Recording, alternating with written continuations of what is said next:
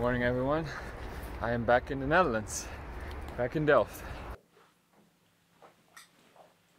Okay, so let me get you up to speed on what has been developing over the last few months. Turn on some lights.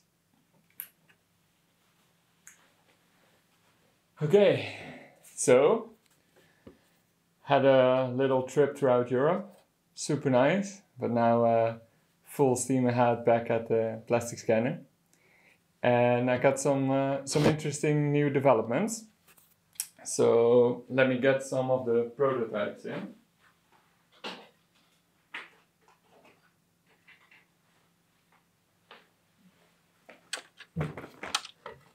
So earlier you could see us develop the development board 2.2, and this made it easy to make a lot of changes to see if we can switch to the other ADC. And yeah, so far all of the changes seem good. It seems that the ADC is a little bit less precise than the original Texas Instruments ones, but at least this one is easily available, so that helps a lot in an open source project. Basically, now we're quite satisfied with the development board as is, and we would like to continue more towards something that can be applied more in the field. So for that we started developing the development board 2.3. This is still exactly the same footprint. It also can cater to Arduino Uno. But the cool thing is that this one has some slits down the middle, and that makes it so that you could break it in half and only have the sensor side and not the processing side, which makes it independent from what kind of processor you use. So now, originally it was developed for the Arduino Uno because there's a very good documentation, and it's Arduino in general is a great open hardware project. But we would like to see also if it's possible to use it with other platforms, for example, the ESP32. So in order to do good communication with that, there is a I2C connector where you can connect to it and then talk to everything on the sensor board. We started building these prototypes, and now we actually got to the point where we have one of the boards integrated into a housing. That looks something like this. There's the development board. There is a quick connect or stemma connect to a ESP32 board, like so. And then there are a couple of cables going to the LED board. At the moment we're using an independent LED board, so we can easily switch between different prototypes, and we don't need to solder on these LEDs every time, which are rather expensive. But basically this would contain the whole package, and then even without this part. And then you get something like this, very similar to one of the earliest prototypes of the plastic scanner. It has a screen for output, it has a button for scanning, has a connector for power, and on the back there are LEDs.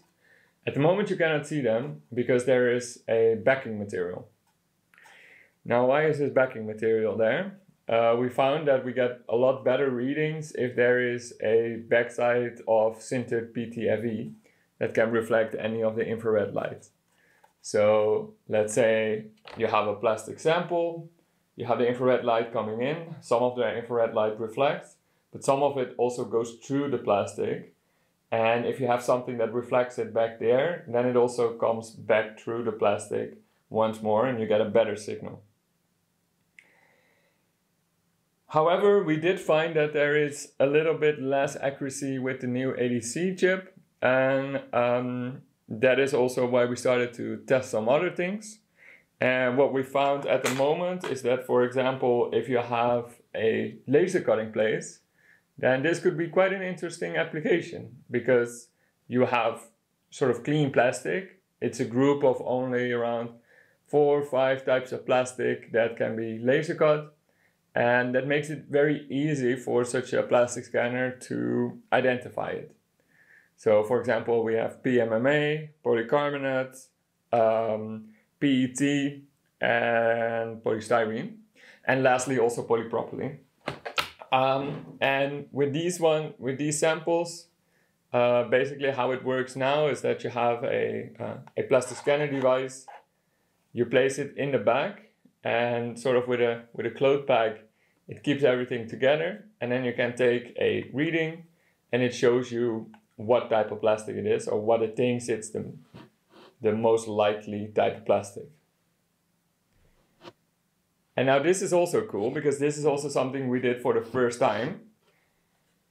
We went from not using the PS plot and having this 3D scatter graph to a machine interpreting the type of plastic. And basically with that, we started to implement our first initial revisions of the machine learning aspect, and having a device, embedded device running TensorFlow Lite, doing the prediction of the type of plastic. This is very basic, and it's very much a start of a project, but it does help to sort of shape how we would like the future to look like. So now it just gives the highest likely outcome of the type of plastic. And once we have trained it with the PMMA, PS, PET, polypropylene, and then also some others, so it knows, well, if it's like this, then it's no good. Then we can get a fairly accurate model that is able to identify quite a lot of these common laser cutting plastics, where the sides are even, it's clean, and you are able to identify it. So these are one of the latest developments of the plastic scanner. Unfortunately, at this moment, we cannot recommend using something like this on a landfill somewhere around the world. For that, it's not accurate enough. There are a lot of types of plastic that it can be, and it would be good if we have a more accurate sensor or more processing, so that we can also cater to all of these other types of plastic. But for now, this is already a great start, having some specific use cases and running some pilots there. So that's basically the update from this time. In about a month, there's going to be another update, and we're excited to share our progress.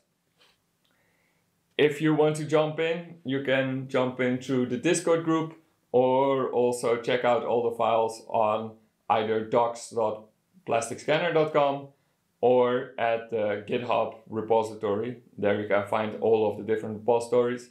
And we now also made one for the TensorFlow Lite model, for this one specifically, with also the Google Colab to train the model, and then the Arduino environment running on the ESP32.